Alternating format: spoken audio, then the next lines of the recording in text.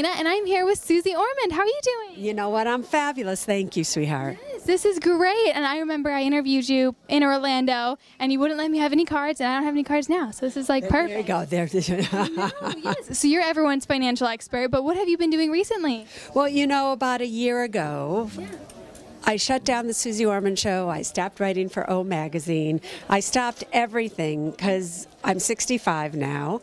And there comes a time in your life where it's, what are you when you're not defined by everything that you do? So I'm finding out who I am now without being an author, a TV personality, and so on and so forth, and just being SUZE. So I'm learning how to fish right now. That's my new thing. So we're here at Broadway Sings for Pride. What are you excited for tonight? You know, there's so many things I'm excited for, but being gay, being a lesbian my entire life, being always proud that I was a lesbian my entire life. And as a second ago I said I was 65, so way back when it wasn't like it is now, where it's still not easy, but it wasn't like in the 60s and the 50s. I like that I can be part of anything that's gay. Yeah. I like that. And it seems to me there's never been a more important time, given what's just happened in Orlando and so forth, to be able to make a statement of some kind. Yeah. And so the gay family is my family. So when I can, I always show up for them. And that I'm most excited about. Oh my gosh, that's amazing. And actually, I interviewed you in Orlando the last time we were together. When you heard about the Orlando shootings and everything, what was your initial reaction? Well, there's no other way to react except being sad. Right. But it's a reality. It's not just that it was a gay nightclub. It can be students in a school that are 5 years old.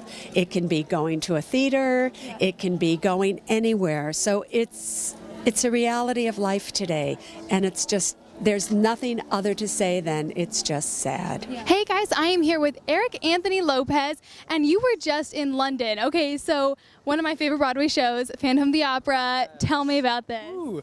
So I just got back Tuesday, and we're now here Monday doing Phantom. I was there for about 7 months doing the show there. I covered a bunch of tracks. It was amazing.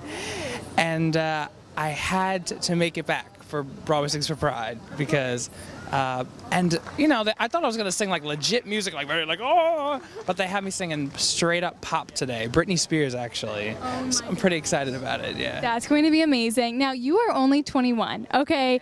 How did you get involved into, you know, Phantom on Broadway in London? Like, tell me about your whole journey with that. It's crazy. I was at Manhattanville College studying special education, and I saw a breakdown for an off-Broadway show, the Jackie Mason musical, and I just went out for it, and it just worked out. Stars aligned, and I was doing that show. I was there for a year. An off-Broadway debut, 19, moved here with a job. It was nice. And then I immediately left to go to Phantom. So it was amazing.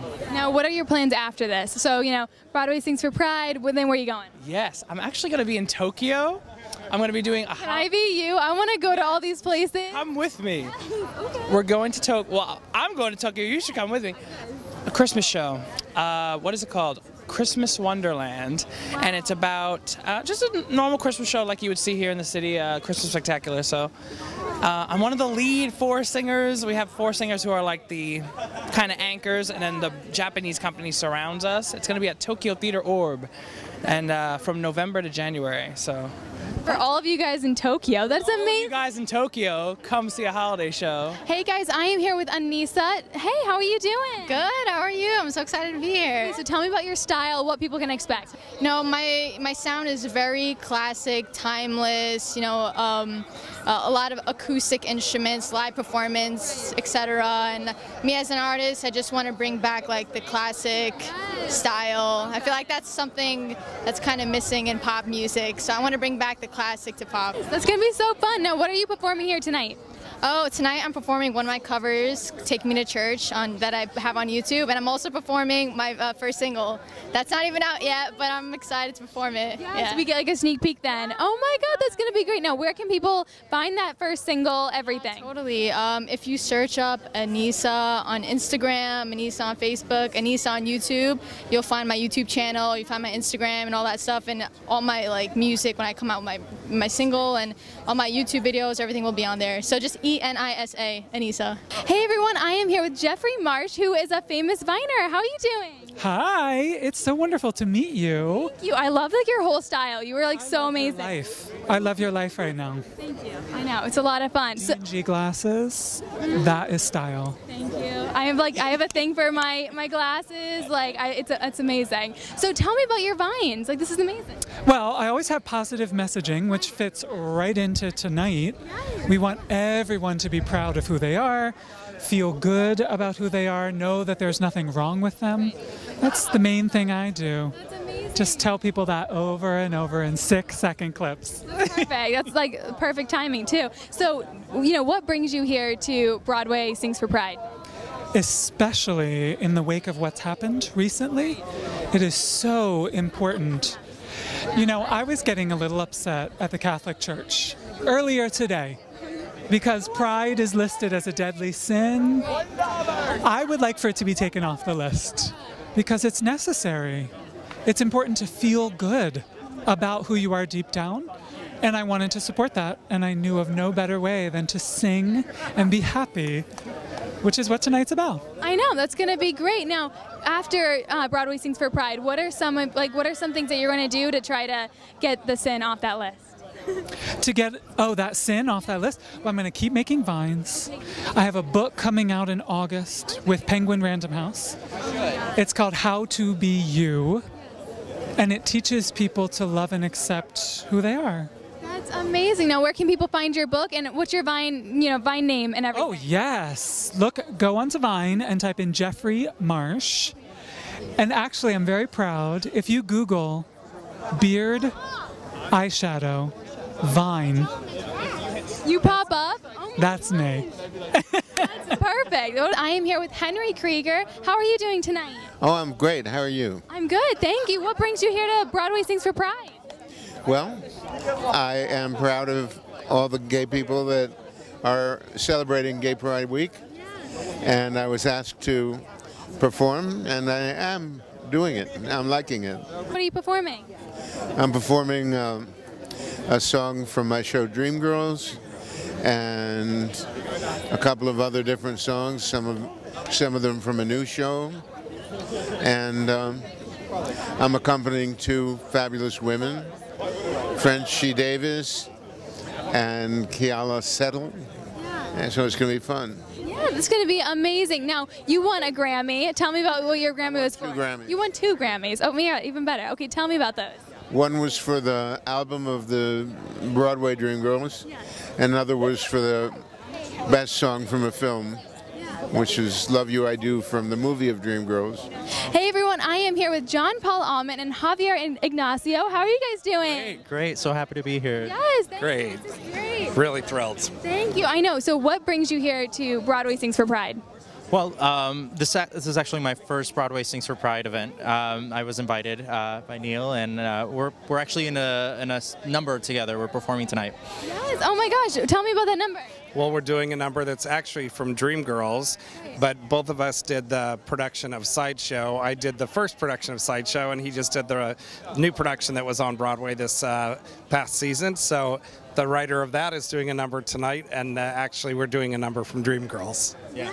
Oh my gosh. Okay, so what has been like the difference between the first Sideshow and the second? A lot of things changed. I mean, a lot of the direction, there were new characters. But what's interesting is that the show itself has brought, we're all part of the same family, and it's incredible that now, our paths have crossed, even though we just met, but like we feel in a way that there's something connecting us. So we're really exciting. Yeah, so. That's amazing. So, I'm from Florida, and everything that happened in Orlando. What was your guys' initial reaction when you first heard about it? I mean, it's terrifying. I actually spent some time living in Miami as well. I spent some years in Florida, and I had a few friends in Orlando. Luckily, everybody was fine, but just it is really a horrifying event, and I'm so glad that we're able to come together and support them and show the world really what our community is all about, and it's all about love and that's what's wonderful about the Broadway community, you know. Right, definitely. I just was thinking that it's humbling to be coming to something like this that you just feel is a voice to be heard, just so they know hearts from every community really in the United States is going out to Orlando right now. So I watched the news this morning, and they just had 50,000 people at the vigil in Orlando, and amazing to hear parents describe why they wanted to bring their children, to show that all the love there is in the world outweighs a bad thing that happened from one person. So that's out of a tragedy, the beauty of people coming together, which is really the bulk of the human race, not the few are the ones who did something negative. Right, definitely. That's amazing. It's also beautiful to see all of the different communities coming together in support of this beautiful cause. It's this, unfortunately, this horrifying event happened, but it's beautiful to see communities coming forward and really stepping forward and speaking out for what's right. So. Hey guys, I'm here with Trevor Braun, who's singing tonight. How are you doing? I'm good. I'm pretty good. Yeah, good. That's amazing. So you've been performing basically your whole life. Okay, so tell me about some of the shows that you've been in. Well, when I was about 7, I started working professionally, and then I was in Beauty and the Beast, The Little Mermaid, and Billy Elliot, all on Broadway. And oh my God. Yeah. That's crazy. So what are your goals now? Well, I'm going to college next year, so maybe concentrate on my education a little bit. I'm going to be going for acting, and then hopefully I want to continue pursuing theater, film, and just really acting and performing is what I love and what I'm most passionate about. So my main goal in life is just to continue doing what it is that I love doing. That's awesome. That's great. So you're studying acting in college, right? So after college, you want to continue being on Broadway and everything like that? Or? Yeah, I want to continue doing theater professionally, but I also hope to maybe pursue film and television, because actually the major, I'm going into BFA acting for film, television, and like voiceover and commercials. So I'm kind of hoping to like expand my craft and move into different facets of acting, try out new stuff. That's going to be amazing. Now, what is your favorite part about Broadway Sings for Pride? Oh, well, I love the way people come together. It's really community-oriented. It's a lot of fun. Everyone's here to support each other, and we're just here to have a good time and sort of show support. Hey, everyone. I am here with Ciarlelli, right? How are you doing tonight? I'm doing quite well. And yourself? Good. I'm very good. Thank you. So you're from the middle, right? Tell me about how that's been. The middle's great. We're going into our 8th season in August. Lots of fun stuff happening. Sue and Brad are working at Dollywood this summer, so I'm assuming we'll see a little glimpse of that when we go back to work. But very lucky, very fortunate that we've been on this long and we're still going, and I think that's just a testament to the writers of how good they are and all the new storylines they can create. That's crazy. That's amazing. I heard you here and I was like, oh my God, that's amazing. So what brings you to Broadway Sings for Pride? Like, what's your favorite part about this event? I mean, I think the person we're honoring tonight, her name's Ruth, and I had just learned about her this past couple weeks when Neil asked me to be here, but I think a woman like her is the kind of person we need more in the world of. She did something that was unpopular in a time where we needed it the most, and people like that who are willing to blaze a trail and who are willing to go against the grain are the people who make changes in this world. And so it's people like Ruth who are making effective differences, and I'm so proud to be here honoring her tonight. That's amazing. That's great. So I'm actually from Florida. I live in the city now, but everything that happened in Orlando. So what was your initial reaction when you first heard about it? Like everything. I was heartbroken. I woke up in the middle of the night. My phone was ringing like crazy, and I was in Los Angeles, so I was 3 hours earlier too. So in the middle of the night. It's tragic that fear and hate are the things that drive such violent and horrific acts. But what I love about events like this, and what I feel like the majority of the spirit of this nation is that we're gonna rise above this, and that we're so much better than this, and that although we have these minor setbacks here and there, we're on the path to making a difference. And I think events like this are really making a difference in helping us move forward. And I think happy events, where we're showing our pride and where we're putting support out there, are hoping to expel any future things like Orlando, because it's horrific and it's tragic. Hey everyone, I am here with Jason Stuart. How are you doing tonight? I'm so affected by your whole outfit. Oh, thank you. I know. It's exciting. Oh, So what brings you here to Broadway Sings for Pride? I'm here to support gay youth in New York City. I'm a big proponent of the idea of paying it forward, and I am the comedy portion of this singing show, Broadway Sings for Pride. I think I'm the only comedian in the show, except I think there's going to be some funny singers. Okay, definitely. What is your comedy piece going to be about and everything? It's going to be about funny. Okay. That's the hope. Yes. I will be talking a little bit about politics, a little bit about my life, my mom. Nice. Yeah, you want me to give some stuff away, don't you? Maybe a little bit. Well, I will be talking. Bernie did lose. True. You know, and Hillary, of course. I'm a Hillary guy. I'm actually doing a benefit for her next week in Washington, D.C. And she said it takes a village to raise a child, and for a gay person, it takes the village people. So you have been in so many movies. Tell me about some of the ones that you really just enjoyed. I think the most exciting thing is being in A Birth of a Nation this year. I play a black, it's about black abolitionist Nat Turner. I'm not black. I play a plantation owner, a white heterosexual Christian plantation owner in 1831, typecasting, and I'm a gay liberal Jew. So I think it should be really interesting. It's really exciting that I got the opportunity to be in a film about, I think, the beginning of Black Lives Matter. And the trajectory of the last 3 films that I did that went to Sundance were the first, Love is Strange, which is the big New York movie with Alfred Molina and John Lithgow, Marissa Tomei. And then I did Tangerine, the film that was done on the iPhone about the 2 transgender gals, A Day in the Life. And now a film, The Birth of a Nation, of the black community fighting for their own rights in the 1800s. So it seems like that it's been a really cool bunch of movies that I believe in, and somebody coined me the Sundance luck charm. So good luck charm, yeah. Yeah, that's great. That's amazing. Okay, so I'm actually from Orlando, from Florida. Yeah, and right next to Orlando, actually. So when I heard about it, definitely was close to home for me. So what was your initial reaction when you first heard about it and Deep, deep sadness. The idea that it happened the day of Gay Pride in Los Angeles, where I live. I actually canceled a couple of the interviews that I was doing. I just didn't leave the house. I was so upset.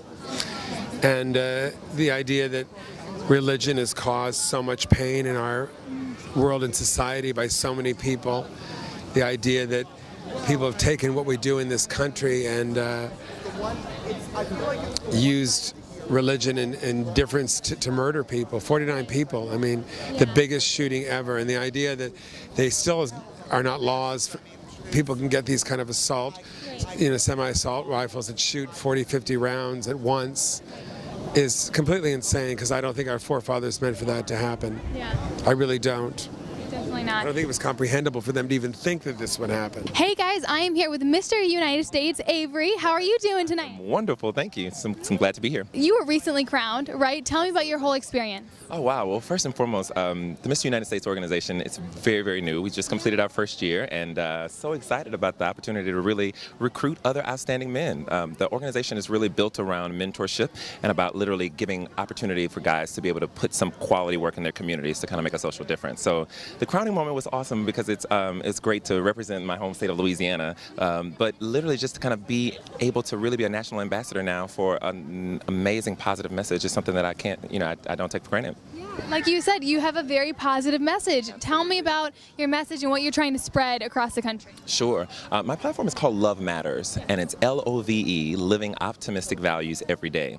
Our goal is really to kind of just empower the world and inspire people to know that there's these 3 pillars to operate from: loving for self, a love for others, and a love for something greater. It just kind of taps you into this consciousness and knowing that it's something that you really can sow more, and that, hopefully we'll see a different shift in terms of behavioral actions with people in terms of reaping all of what they're sowing. Yeah, definitely. Now, we are here at Broadway Sings for Pride. What is your favorite thing about this event? Oh, wow. Believe it or not, it's going to sound cliche, but it really is the love. I think that, this community, these 2 communities particularly, have a very unknown presence globally for just being the most open-minded and the most compassionate and empathetic people on the planet. And the truth is, you can feel that palpably when you walk in the door. So it's something about the love that it just kind of pulls you in, and you can just, you really feel it. Hey everyone, I am here at Broadway Sings for Pride. I'm here with my good friend Dalton. How are you doing? I'm doing great. How are you doing? I'm good, thank you. So you're going to be one of the speakers tonight. Tell me about what you're speaking about, everything.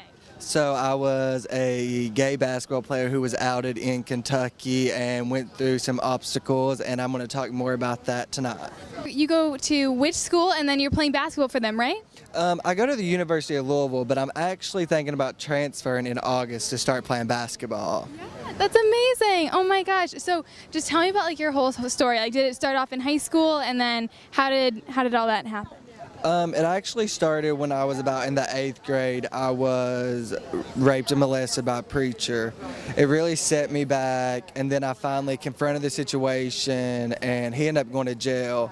A few years later, I was outed at a basketball game, and I thought about saying like it wasn't true, but then like I finally just stood up to my team and I was like, guys, I'm gay, like I'm sorry, like, and I sat down and started crying. My whole team came around me. But to our surprise, the other team was sitting outside screaming, "Let the faggot off the bus." They chased our bus saying, "We know where you all live." We ended up going back to my school, and the school said, "Oh, none of it's true, none of this happened," after the article came out. Then my school ended up leaving me out of the basketball section of my yearbook. And it was like, they was like, "Oh, it was a mistake, we didn't mean it." And it was just like, I was the starting point guard, like, how are you all gonna like leave me out? And then like, but I found support in like 2 men that have really like became my dads. Like when I had nobody, like they picked me up. So like to have something like this, to find support for LGBTQ youth is just amazing. Like if there's any young kids out there that have similar stories to you, what would you tell them? Just keep living your truth. Like if you do it for the right reasons and you're just being yourself, like that's all that matters at the end of the day. Like it may seem rough in the moment, but there is support groups and there will be people out there that can help you. So just keep doing you and just know that there is people out there. And if they need someone, I would be there for them. That's amazing. Thank you so much, and good luck with your speech tonight. Thank you, girl. Now it's my turn to interview you, though. Oh, you want to interview me? Okay, so here you go. Hello, we're here live. Don't really know where we are, but we're starting this interview. How are you doing today? I'm good, Dalton. How are you doing? I'm doing pretty good. This is my first ever talk show, even though this isn't my talk show. It's very exciting. I feel so cool holding this mic. I feel like one of the performers tonight. All right, I can't do it no more. I just keep... Hey guys, I am here with Sam Champion from... How are you? I'm good. How are you doing? Well, thank you. Very good. Okay, so you have a show on the Weather Channel. Weather Channel, 23.5. It is actually about the tilt of the Earth's axis. It's at 40,000 year average of about 23.5 degrees, and that makes it that we can live on the Earth. We have seasons. We're not being hit by the sun and baked, you know, at a constant state. So that's the reason we called the show. The show's a long-form interview about climate, environment, weather, science, technology. That is so cool. I was wondering what 23.5 meant. I was like, what is that? I just thought I'd tell you. That's perfect. What got you into having this kind of a show? Because it's a very unique show. Well, I'm kind of a weather geek and weather freak and science freak, and have been all of my life. And I just think that now there's a lot of topics that are covered in mainstream media, and I've worked with the networks for more than 30 years. But they don't talk about these topics. They talk about celebrity, they talk about, you know, movies and theater and things like that, but they don't talk about our topics. If we're science people, we want to talk about them. So that's why we made the show. Yeah, and I was actually watching one of the episodes, and I love that you've seen the show. I know. I watched. You're a little weather geek, aren't you? A little bit. Come on, that's awesome. Thank you. And you guys were talking about Mars and how there was like new rovers up there, like the size of like Mini Coopers or something. It was so cool. I was like, what is this? We will talk to the scientists who are actually making plans and working in the fields that you want to know about. So no longer will you have questions about it. These people will tell you, like JPL Labs, they'll say, hey, look, this is our plan. We want to be in Mars at X years. We're building this and we're going to put it there. It's an awesome show. I know, it's so cool. I was just like, oh my gosh, my inner geek is like coming out. This is so great. Like, I knew it. I could see it. Like it's the glasses, I know. So, okay, they were talking about different water that could be on Mars or something. They don't know if it was sweet or bitter or acidic. Tell me about that. One of the most amazing things, there are a lot of amazing things that have been discovered recently, but one of them is that, and it's a connection between something that was found here on Earth and how we think there might be life on other planets. So on Earth, we found that bacterial life will live in Antarctic sea ice, even a mile plus deep. So we never thought anything lived in ice before, but if bacteria and the things that live around bacteria and live on bacteria can actually live in ice, well, we know planets that have got ice, like Mars. So could there be bacterial life on Mars in that ice? It's kind of an amazing discussion. Right. What do you think? Do you think there could be other life form? I think there has to be. Because we started looking for planets that could support life by looking for planets that might have water. It's everything to life, like it's the basic building block. So if you have ice, you had water. You know what I'm saying? Oh my gosh, that is so cool. So where can people check out your show for all of us nerds out there? Well, you can find us on Facebook at 23.5. You can find us on Twitter. You can always, find me. I'll put you there. I'm at Sam Champion on Twitter, at Sam Champion on Facebook. And the show is on the Weather Channel at 11 o'clock on Tuesday nights every week. And then we replay it Sunday at 12:30 in the afternoon.